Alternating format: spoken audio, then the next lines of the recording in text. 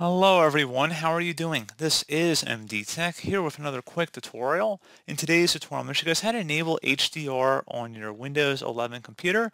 So HDR stands for High Dynamic Range.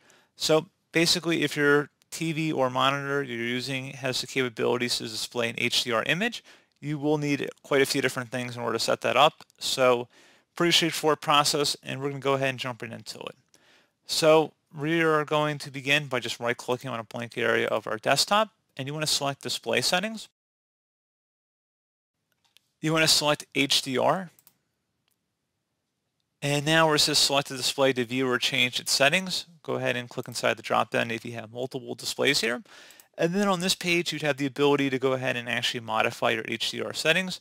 However, this display does not support it, so I won't be able to show that in this tutorial, but you guys get the gist here. You'd be able to modify the settings from this page.